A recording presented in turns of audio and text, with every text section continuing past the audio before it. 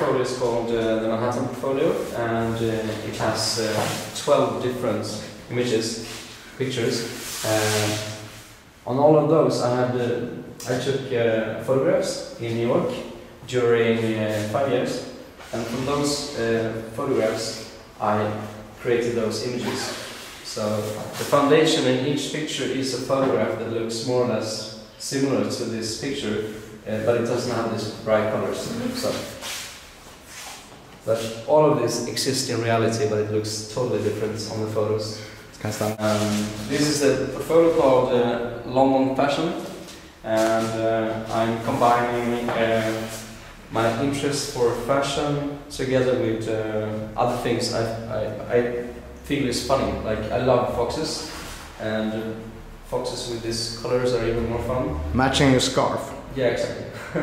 So this is actually the face of Audrey Tautou, and this is a very old British pattern used in the monarchy. So, and this is a friend of mine, Erik Palmkrantz, in the form of Jack the Ripper. So each image has a story. This one is called Parliament. This one is called Savile Row, of course. And the story here is that you have the hat. This is the Tea Party, Alice in Wonderland.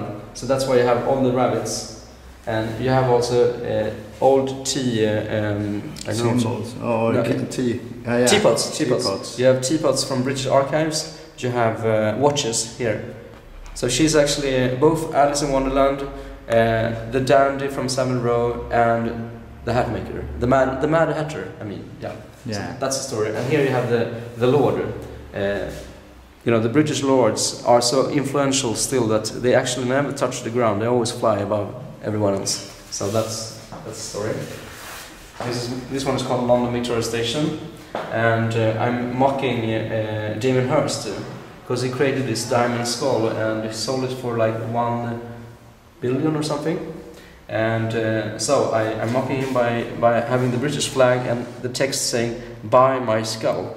Because the rumor says that the skull was never bought by a real customer, it was some kind of setup.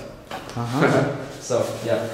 And this one is called London Street, and you have Mr. Winston Churchill using a Thompson machine gun. And this is from an original image from the before the Second World War, I think. And it's quite amazing that he's actually having this costume and holding a machine gun, a Thompson machine gun, and having a cigar. So this is a really fun picture. So that's the story.